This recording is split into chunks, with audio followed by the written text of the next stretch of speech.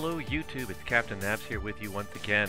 It's been a little while since I've had a chance to post a video, so I do apologize. It's been a busy time, and I have been pretty hard at work the last month or so.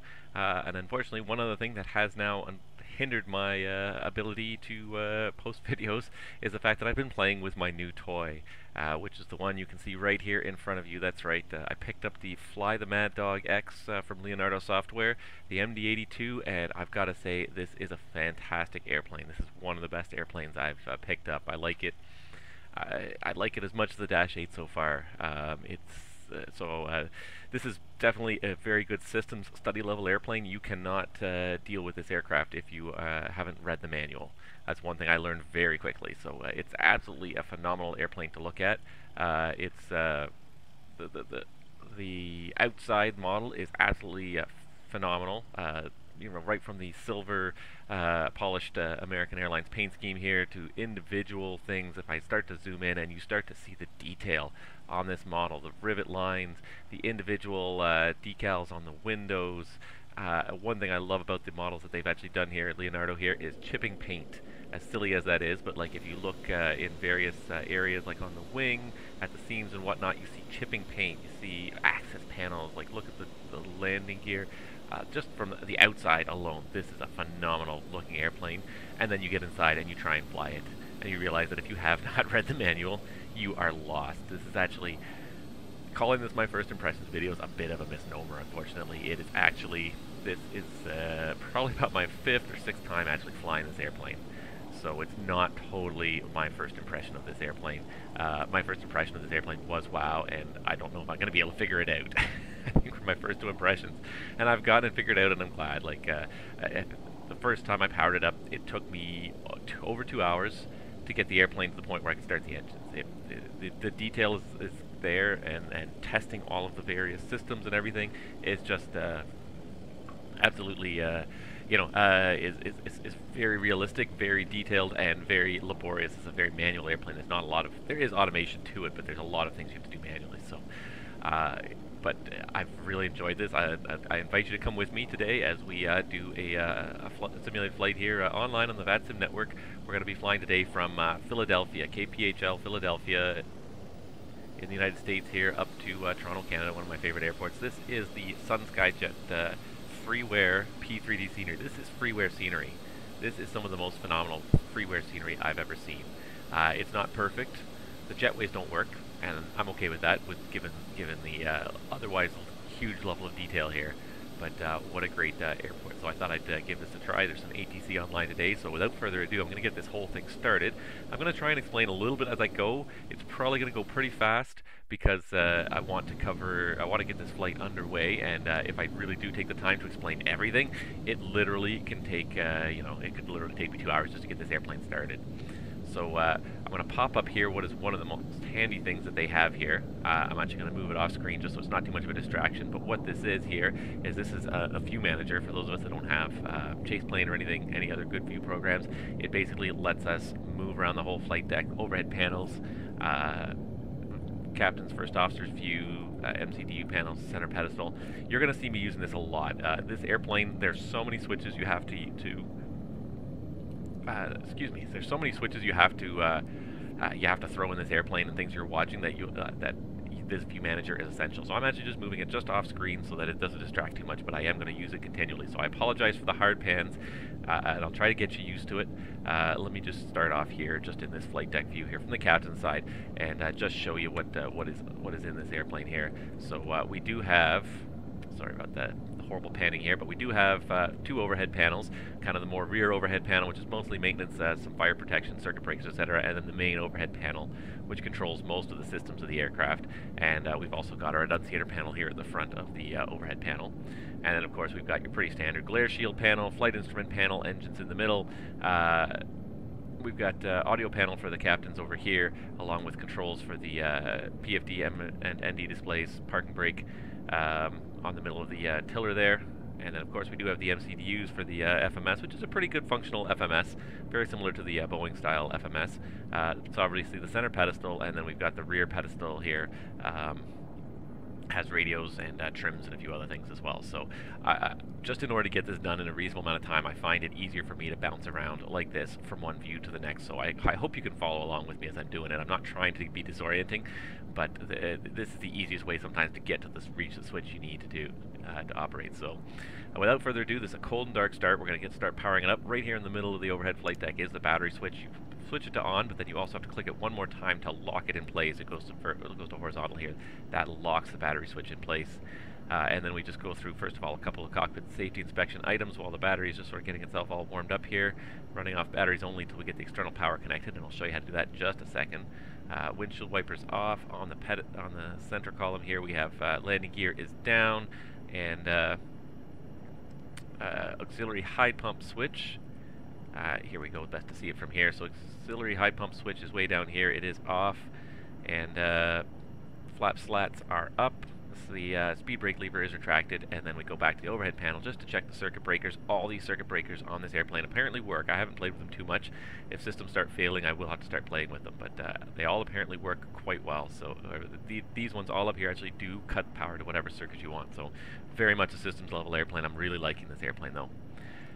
So that was the cockpit safety inspection. Now a quick preliminary cockpit setup here. First thing we're going to do is get external power put on.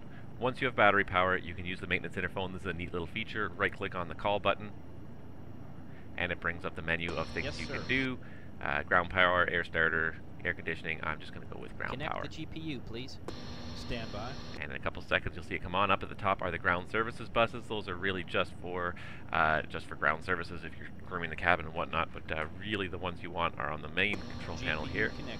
There it is, external power, and we can connect it to the left and the right bus. Autopilot. And that turns on the lights Autopilot. and starts the whole airplane powering up. Basically from there we move on to a quick passenger address check, and before we do that, what I'm going to do is turn the lights on right here in the middle. Lieutenant call button, again right click, and it brings up some things we can do. PA emergency light PA test. and emergency light test. So this is me making the PA. In a second I get the call. Emergency lights okay. And the emergency lights are okay. They were on, they checked out. Now I can return the emergency lights to the orange position that they would normally be in. Perfect. Right now it's daytime. This is kind of a dusk flight. By the end of this flight, hopefully it'll be dark and you'll get to see how nice this flight deck looks in the dark as well. So we don't need to turn on any interior lights, but we are going to test all the annunciators here. So you can see all the annunciators here on this panel. Nothing's blanked out. Everything's on. All these annunciators are on. There's not a whole lot of annunciators on the upper panels. Really, just the fire to discharge lights are the only other ones that come on the main panels, where you see a lot of the lights tested. So everything on the glare shields, the caution warning lights, everything comes on. All numbers are 8s.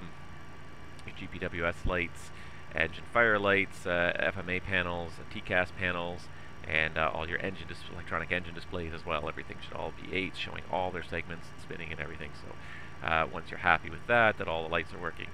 This is just like a lot of the other aircraft where you can push and drag away, and then the button remains pushed until you come back and click it again. Other than that, just quickly for the preliminary cockpit preparation, down here on the pedestal is actually the control for the pressurization system. I just put it into manual mode. This actually controls the outflow valve, and this is the outflow valve indicator closing here. When I put it back into automatic mode, it's going to automatically reopen that valve all the way. And the last thing we have to do as part of the preliminary setup is just test the rudder and aileron trims, and just move them a little bit one side to the other. And then the one thing you should do when you're ready to recenter them is actually put the aux pump back to override. That'll give some pressure to the system and help make sure that the controls are centering properly. I'm basically I don't know anything about this airplane. I'll say that right now going into this. I don't know anything about this airplane. More than what I basically learned from the Leonardo manual and also another manual I found online. All the other aircraft I flew and prepared, I've known ahead of time. This is the first one where I am learning this airplane in prepared. There's a lot to learn. It's a lot of fun, but there's a lot to learn. So I'm still kind of going through my through my notes as I do this. So please bear with me. I'm trying to make this as good as possible. But yeah, I'm trying to follow the flows Leonardo set up in their manuals. They set up some flows. I find their manuals are a little bit, we'll talk about their manuals later, but I find them a little bit weak. They're good, they're a good starting point, but they're not quite complete. So Parking brake, I believe, is already on, and I can always check the status of that because it'll tell me on the overhead panel. If I thought I turned it on, but then I had a little problem here with my sim and ended up resetting, and I don't think I've turned it on since I restarted the sim, have I? No, because I should have a message on one of those tell me that it's on. So let's go ahead and turn the parking brake on, pull it up. Yes, I just don't want to cycle it too many times because there's only a limited amount of charges in the hydraulic accumulator. Now the master caution light came on. We should have an indication here that parking brakes are on. Perfect. All right, moving right along here. Let's see. So while we start moving up the glare shield, make sure that these are the landing and taxi lights. Make sure they're all off, and test a few things here. Now, one thing you've got to do when you start up is turn up the brightness on your PFD, or your ADI, I guess it's called in this aircraft, and your ND. Same thing on the FO side. You'll need to come over here. He's got a control panel as well. Turn up the brightness so you can actually see what they say. And when I turn the flight director on, I do get centered pink needles on that side. And it also turns on the FMA. What you're supposed to do at the start of the day is do an auto land test. And let's see if I can do this here. I'm also going to turn on the flight director's first officer's flight director so that we can see both sides. Make sure the oh, you know what? Sometimes I forget this. You have to actually tune in a localizer frequency for this auto land test to run. So 1093, I'm pretty sure will suffice. There we go. Auto land pre-flight test. And what you're going to see is it indicates left and up and down and right. It does a whole bunch of tests. It flashes no auto land for a while it's doing the test. This takes like 45 seconds. One of the tests we're supposed to do in the glare shield while that test is running itself. It's supposed to be able to put the autopilot on and just make sure my quick release will disconnect it. And pressing it a second time silences the alarm. So there you go. That's tested. Flight instruments, we can check while this auto landing system is still in the pre-flight test mode here. We should have about 340 knots for the barber pole here, 0 speed, 0.15 Mach indicated, and ADI is still going through its test here. I think it's almost done its auto land test here. Cage the standby gyro here. Pull it upright. There we go. The test is done. No flag remains, so the test is passed successfully. There's also an individual test for the PFD here. And there it goes. PFD is testing itself. Other than that, make sure the altimeters, no flags. Basically everything here should not have any flags other than like a glide slope flag is fine, because we don't actually have a real localizer tuned in. And go through, make sure the clock is set. I'm going to switch to the captain's view at this point. Clock is set, no flags on anything here. Glide slope flag is okay. Like I said, we don't have anything tuned in. Static air source is normal, that's all good. And then we'll just test the captain's use of the stabilizer trim here. So I'm just testing the stabilizer trim indicator here. That sound that you hear, you're going to hear it a lot in this airplane if you fly this airplane. Anytime the stabilizer is moving, so this is the backup system. Anytime that stabilizer is moving, every couple of degrees, I forget what it is, but every so many movements, it gives a buzz so that everyone's aware it's moving. So you're going to get very used to hearing that in this airplane whenever things are happening. Turn that up to at least a little bit. There we go. And make sure that the stabilizer normal switch is in the normal position. And that's basically it for the captain's flow. And then the FO starts the whole flow, making sure the service buses are off. Tests, we can do the ground test on the flight recorder. We do that, and the flight recorder off message should go away. I believe it's under one of these here. I believe it's under miscellaneous. And it's not there anymore, so we put that back to normal. We should have flight recorder off message again until we get the engines started and the parking brake released. Guard that switch again. Test the cargo detection and suppression system. Make sure you hold it for a couple seconds. If you release it too quick, you're going to fail on a couple of these. And we have fire loops for both the APU and the engines. Make sure they're generally on both, unless a fire loop has failed. You want both loops to detect a fire. And then we start coming down to the main parts of the panel here. So right across the top of the main panel here, you'll see a bunch of instrument selection switches, so you can select everything to various sources. You can have both air data computers, normally we have 2 sets of everything, and everything runs, captain's first officer side runs on each one, but we can switch it so that both sides will run on the same computer if something fails. But normally everything should be 12 o'clock, so that if nothing's failed. Coming through the overhead panel, we just basically kind of start doing a flow down the left side of the panel here. We can test our constant speed drive temperature gauges, make sure there's a rise indicated, so the gauges are working, make sure our switches are norm. Supposed to recycle the generator switches each time you sit in the airplane, just to make sure they will come online properly. APU generator should be normal, so it just comes on automatically. Galley power should be off initially. Our external power is obviously on, powering both sides here. Our AC bus tie should be in the auto position. DC bus tie is open. And we should also be checking our external power here to make sure that it's good. So we've got, it looks like about 120 volts there, just over 400 hertz, perfect. And load's looking good. APU control panel here, we're not going to test it yet, but we will fire at the APU for the start a little later on. Emergency lights, we turn them on. We should get that power light on with the emergency buses illuminated. We should get no warning flags down here that says the buses are offline. And we should also just check to make sure that the captain's instruments are all still online with the emergency power on. Once we turn it, and then we can check as well the battery load. So when the emergency power is on, we're running off the battery, so we're discharging the battery a little bit. As soon as I turn emergency power off, it goes back to charging the battery and very quickly centers again once the battery is charged. Perfect. All these APU switches should basically be up if they're not being used. Start pump off, fuel heaters all off, engine ignition for now is off, and starters are all off, all the fuel tanks are off. And what we should be doing as well when we have AC power is test through the pumps to make sure they come on. So where do we have left and right? Inlet fuel pressure low. When I turn on a left pump, that caution should go away. Other left pump, that caution should go away. Right pump, I should get the other one to go away. Right inlet pressure to go down, right inlet pressure go down. And I'm just going to leave that one on for a second, go down to the pedestal, open the fuel cross-feed valve, and what you'll see is now, even though only the right pump is running, both the left and the right fuel pressures are gone. Close the cross-feed valve and come back up here, and we should see the left inlet goes back to fuel pressure low. Turn this one off. Both are low.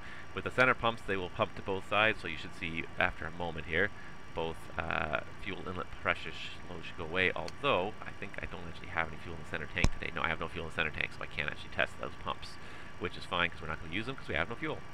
Yeah, so that's it for the fuel. Emergency lights we already tested and armed. We're going to get the no smoking seatbelt signs on. Test the pitot heat on the ground. And so basically this ammeter shows whichever one you're pointed at. As long as you're not in the off position, all the pitot and static heaters are all on. And this selector just lets you see how much amperage each one's drawing. The only one that should draw no amperage is the rat probe at the end here. But everything else is drawing amperage, so when it's on, they're all working, but we turn it back off until it's time to actually go. Airfoil and anti-ice, the only thing we need to make sure is that the windshield anti-ice is always on, so the windshield is always heated. It takes a while to heat up, apparently, in this aircraft. Alright, moving right along. Lots of stuff to talk about this airplane. The tests take forever. Engine sync is off. GPWS test. Nope, test is not, Light slow. there we go, got the test. Pull And up. you see the warning flags go as well down here. Terrain. The train warning. Pull Pull up. up, and that's it. So that's tested successfully. Tested the in-shear warning system. Headwind, A lot of tests. shear, headwind, shear, headwind, shear. I don't need any cabin lighting tailwind, right now. Shear, tailwind, shear, tailwind, shear. Alright, anti-skid test. If I scroll down here, so you'll see that the anti-skid, once it's on, it has no annunciators. When I test it, all the annunciators should come on. 4 annunciators for anti-skid should come back on. Stop the test. 2 stall systems to test. There's 1 stall system. Switch to this view, and you can see stall indicators for both sides. Test system 2, you should see the same exact thing, but looks like I let go of it. I heard it running. And there you can see both are eliminating the stall again. Overspeed warning test. Overspeed. Thank you. Yaw damper should be... Overspeed. Okay, thank you. Yaw damper should normally be on. Mach trimmer should be normal. Ice FOD test, again, you should get... Oops, hold it down. You should see 4 alerts come up here. Perfect. Release the test. To test the air conditioning system, right now we don't have any air flowing, but we can test make sure the valves will move. So as I move it towards hot, it moves towards hot. As I move towards cold, the valve does move in manual mode. Normally we leave it in auto anyways. Same thing for the right pack. Check and make sure it does move. And we can check the cabin temperature. I'm going to get a complaint very shortly from the cabin crew here about the temperature. They do complain very quickly. Radio rack is in fan. And yeah, so the cabin's 10 degrees. I'm surprised they haven't called me yet. Alright, so in order to reset this, usually when you get bus transfers, the cabin pressurization system faults and switches to the standby, so we just switch it to standby and back to primary. It works.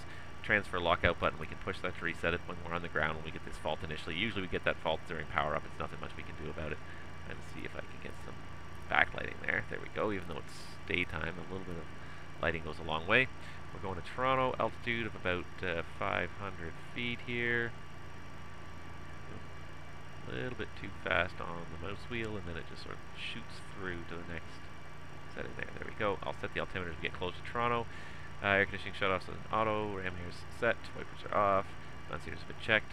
And I think while we're up here at this panel, I think we're going to fire up the APU just to get the warming air going in the cabin, because I'm not going to be happy. So things you figure out, you can't start the APU without fuel running. It's from the right tank, so we usually generally start the right rear pump, aft pump.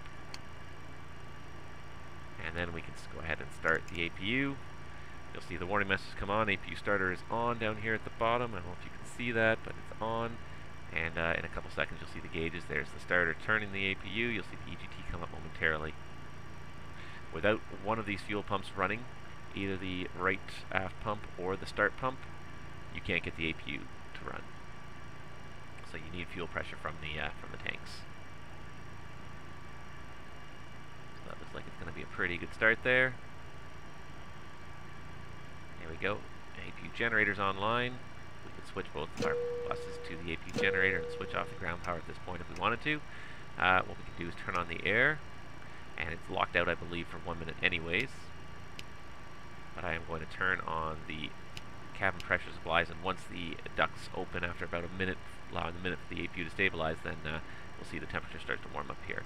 I'm just going to go back up here really quickly and tell our mechanics to disconnect. Yes, sir. You're clear to disconnect. Thanks. Because we just don't need it anymore. Alright. And that's pretty much it for the overhead panel. Still flipping through my notes as I do this because it's just such a complicated airplane, but I'm loving it. I really am. Alright, glare shield now for the FO's flow. So we start over here. Master caution from all the tests we've been doing. It's fine. We should have the position lights on right off the bat. Here's the rest of the lights. We don't really need them so badly right now. The FO does a couple of sets a couple of things here. Now, again, as I always do, I'm using SimBrief for my flight plan. So I'm just going to go quickly to my SimBrief flight plan here, and where is it? Just to check my cruise speed here. So my cruise speed, we're planned at Mach 7.6 today in cruise. So I'm going to go ahead and set already my Mach 7.6. I'm going to leave the indicated airspeed until I figure out what my V2 is. And this airplane does it all very nicely for you, so we'll figure it out in a moment here. Make sure the heading, the bank selector is in 15 degrees initially. That's the best place to keep it. And altitude alert test. So what we basically do, we're at about what are we indicating here? We're indicating negative.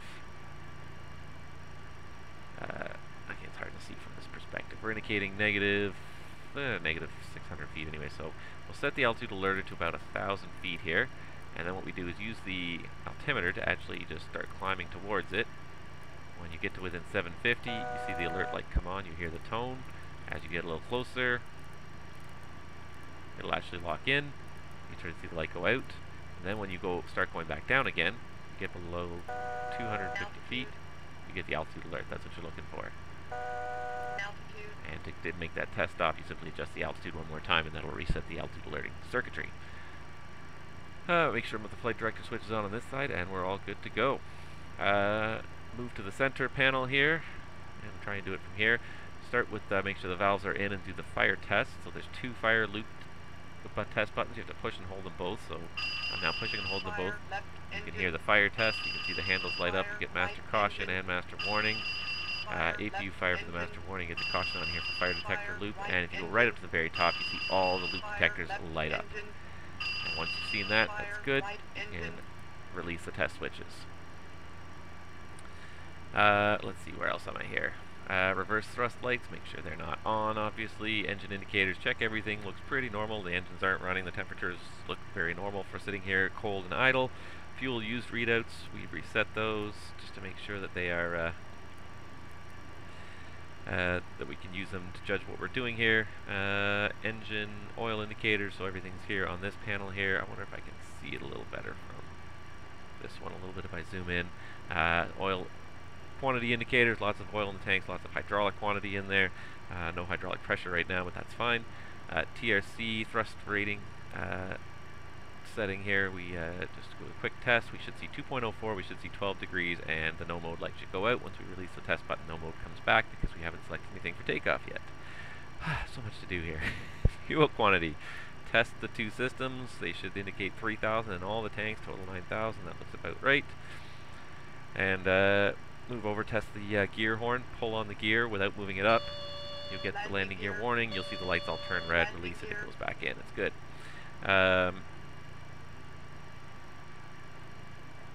Let's see here.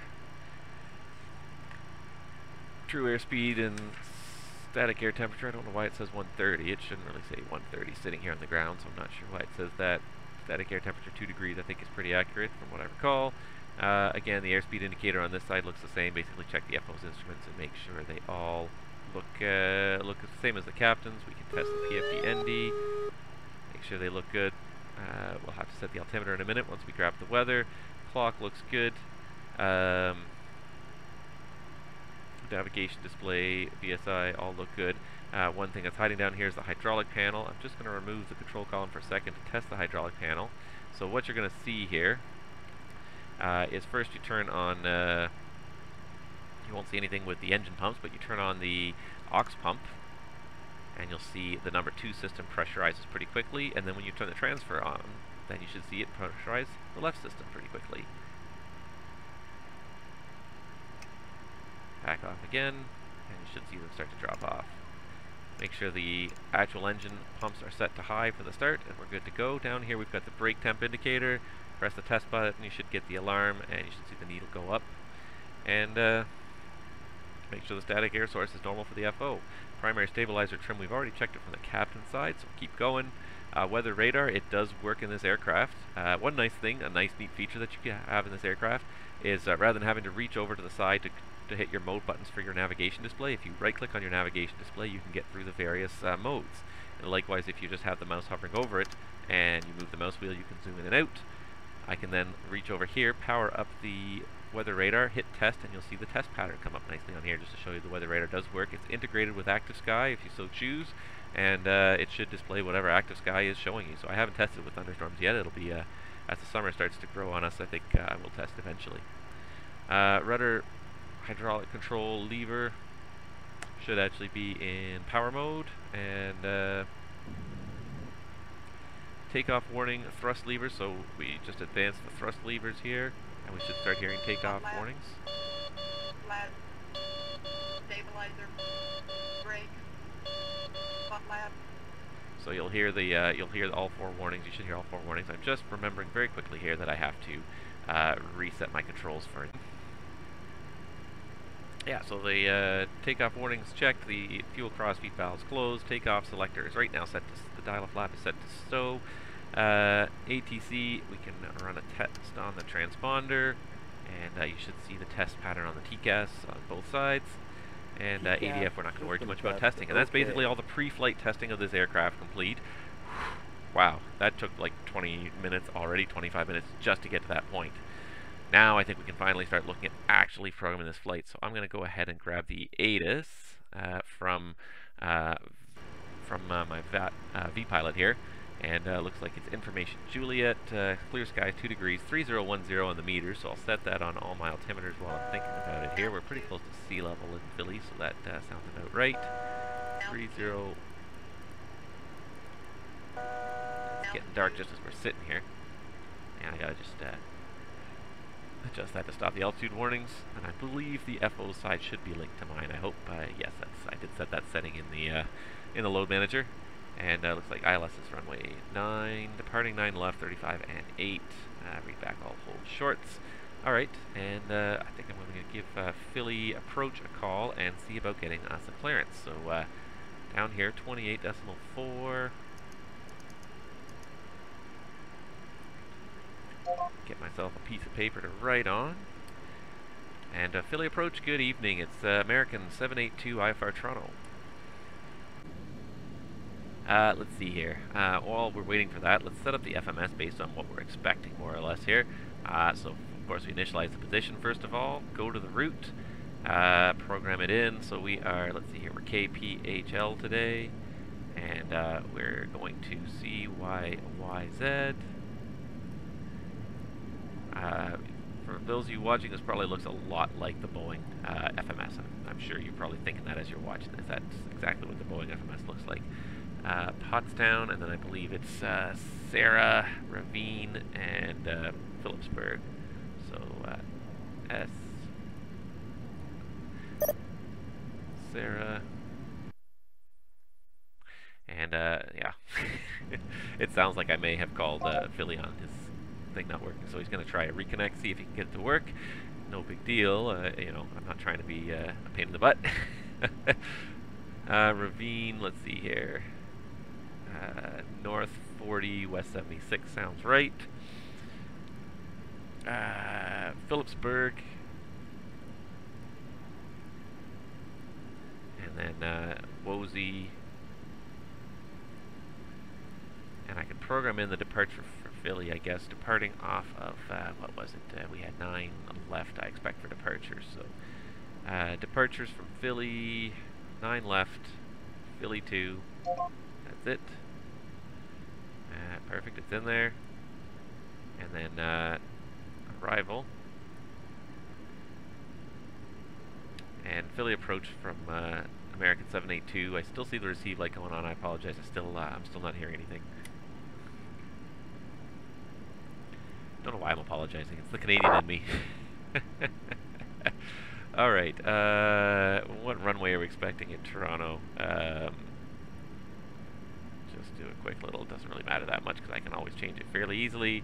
But expecting 15 left. I'm gonna go with whatever.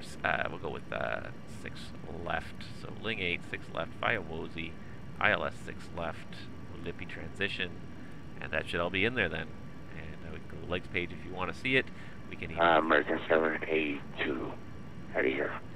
American 782, read you 5x5. Thank you. Alright.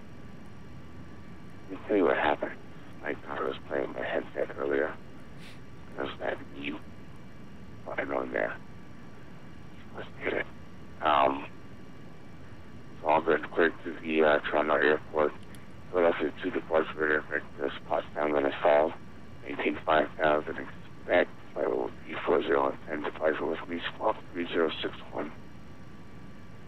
Okay, American 782 cleared to Toronto via the Philly 2 departure radar vectors Pottstown, and then the flight plan route. Maintain 5,000 initially, 340 10 minutes after, and 3061 on the squawk.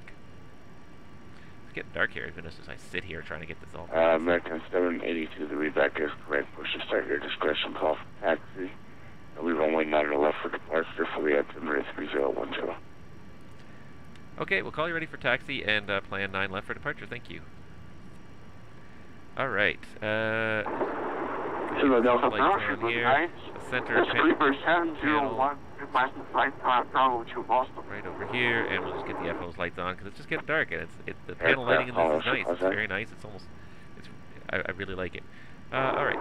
I beg your pardon. One thing I can do while we're sitting here too is ask the cabin crew to start boarding because they were taking a while to board. Send your call sign in their text. Alright, sorry, back to the FMS, which we were doing. I don't know if you saw there while we were having that little discussion. I stepped through all the fixes to make sure everything looked good, so we can go ahead, activate and execute. And then we can go ahead and get the rest of our information in here. So our fuel is 18,000 pounds here, 17,950. I'll put 17.9. And then /N for normal fuel consumption model. And our ZFW is planned at, again, this time I'm actually going to hit, not sim brief, but the load manager for the Mad Dog here. Loading navigation database. It's got a whole flight planner in here. I'm not going to go into it too much here, but I will pull out the ZFW of 113.3. So 113.3. Everything's done in indexes of 1,000. Reserve fuel, again, go to the Simbury flight plan, quickly add this up. 33.6 plus 2.8, 5.6, 6.4. A little bit of mental math there, 6.4 done. Cruise altitude today is planned at 340, and cruise wind, again, going to flight plan, or Simbrief, 307 at 63. And ISO deviation of -2 today, and our index page is done. Last thing we need to do is our takeoff information. This is quite easy to do today. They've done a great job here of just bringing up, this is just a window I can just bring up, takeoff data. Use the scroll wheel to select my takeoff weight. And what I'm going to do is I'm going to put my ZFW in here as well. So the ZFW goes in here as well, 113.3. And then it'll calculate, it'll add the fuel weight and give you a gross weight readout on your fuel quantity over time here, right in front of your eyes, without even having to do the FMS. There's 13.3. Give it a second, it'll blank out 131. So we'll do 131,000 takeoff, and flap 15, and I can adjust the flaps to whatever I want. We'll do that as we go. Here's the speeds anyways. So our V2 is going to be 142 right now. You heard me say that. So I'm going to go ahead and set one V2 plus 10 for our initial takeoff. Yes, I understand. Some lights on this panel as well here. There we go. And the other nice thing you do is once you've brought up the information on here, just click on the airspeed indicator and it will set the 4 bugs for you. V1, VR, flap retraction, slat retraction. Just all set just by clicking on it. It's a nice shortcut because otherwise it could be really tedious to go through this information. Well, I can only imagine. Yeah, setting those bugs any other way really awkward. Same thing on the FO's side. I've set his bugs as well, just like that. Done. Cleaver 701. And the one thing I didn't do, of course, was set it in the FMS, which I was going to. 701. 130, 135, 142. 130. 135. Clipper 701 request flight plan approval. There we go. Boston. That's about it for the performance setup. Today we're just going to do, I'm not going to do a flexing takeoff, I'm just going to do a full power takeoff. Art stays on for that. Doing too much other stuff to play with that too much. Philly 2 departure off of 9 left. So I'm going to pull up my JEP charts here and have a quick look at the Philly 2 departure, but it's not very complicated anyways. It's runway heading, I believe, which is off of the 9s. If I got it here, 1 second, is 087. So 087 is the departure heading, so we'll go ahead and set that right now, and then he'll probably assign us something anyways, and he said maintain 5,000. So we're going to set the 5,000 in there. Last thing we're going to make sure we do set is the transponder code, obviously, 3061. 61 in the box, and I think we're just about ready to go here. Oh. Radio aid, speed readout, heading readout, altitude readout. We've got the FMS all inputted. Let's go ahead and make sure everything looks good. So we've got our AHRS is aligned, everything's looking good. On the attitude indicator, takeoff data form, TRC art selected, V-bugs set and cross-checked, altimeters are set and cross-checked, and pre-flight briefing, so I'll do that in 1 second, and we're going to put this onto, there we go, zoom that in. I feel like these are a little backwards, but anyways, I'm not going to complain about that too much. Radio aids and FGCP is all set, so we're just going to quickly do a briefing here. So we're at gate Alpha 6 here. We're going to taxi out as instructed by ATC, expecting probably Juliet. Very short taxi out to 9 left for departure. For the departure off 9 left on the Philly 2 departure, that's going to be basically all runways. It's climb as assigned heading by ATC and maintain 5,000. It's fairly straightforward. Engine failure, we'll just return back here, and otherwise I think we're just about ready to go. It sounds like my cabin crew is hopefully just about done boarding here. Don't need to tell them anything. They'll send me a load sheet when they're ready to go, and that's about it, I think. So we could do the cockpit crew checklist here. So let me just pull that out. And there it is. So AHR's alignment, everything is checked. FMS is set and cross-checked, and pre-flight complete indicates that everything's been set up properly. Emergency lights are armed. Now I get a little bit more light going on up here now. It's getting darker. Cabin signs on and on. Windshield anti-ice switch is on. Engine sync selector way up here at the top, if you remember it, is off. Stall warning was tested. Air conditioning switch, shut-off switch is auto. Fire protection system was tested. Fuel quantity, we've got 18,000 kilograms. We need 17,000 to do the trip, so we're ready. We got a little bit of extra, but we're just where we need to be there. Altimeters again, 3010 cross-checked. I could probably turn that floodlight up a little more in the middle there. Make that just a little bit brighter. There we go. That's probably good. There we go. There's my load sheet. Pops up when they're done. So takeoff index, that's the important thing, mean aerodynamic chord, 19.6, and the actual ZFW, if I can find it here, zero fuel weight, actual 113,314, it's exactly on target. It's the index 19.6. Perfect. So what we do is we come down here, and we set our CG to match what they just gave us. So in this little window here, you roll this little thumb wheel around, 19.6, and it calculates where your stabilizer should be based on your flap setting. We're going to do it easy. We're going to do a flap 15. You know what? We can even do a flap 11 takeoff today. So we'll make it flap 17.6. Move this one to move the flap. And while we're looking at it, we're going to also set this to our flap setting here. So and it'll set us a nice notch right there at 11. Alright, listen. And that's about. We don't know what's going on here. Fuel shut-off levers are shut off. Alpha. Cabin press lever is auto. 701. And the cockpit crew checklist is complete. So we've got our final load sheet. We checked the ZFW. Looks like our speeds are all correct. It hasn't changed at all, so I think we're just about ready to go here. Where are you going? Sorry, it just volume's a little bit loud. I'm just trying to get it a little bit more reasonable. Everything is set, so we're going to go ahead and the one thing actually I guess I have to do actually is set the stabilizer trim to match it. So here's my stabilizer guide at about 5.5. So I have to actually move that stabilizer back there to match it, and then we'll basically be ready for the before start checklist. And I can always check to make sure all the doors are closed. All the doors are closed, so the cabin crew did close the doors when they were ready. Almost there. There we go. When those two things match, then you're in the right position for takeoff. Just making sure I haven't missed anything, but I believe we've got it all. So we're just going to start, go ahead. We're basically ready for start. We're just going to start setting things up for the start here. So the stabilizer trim is set. We've got the power, the takeoff setting is set. APU air is on for the start, but we're going to go ahead and shut off now the cabin air conditioning and divert the pressure to the engine starters.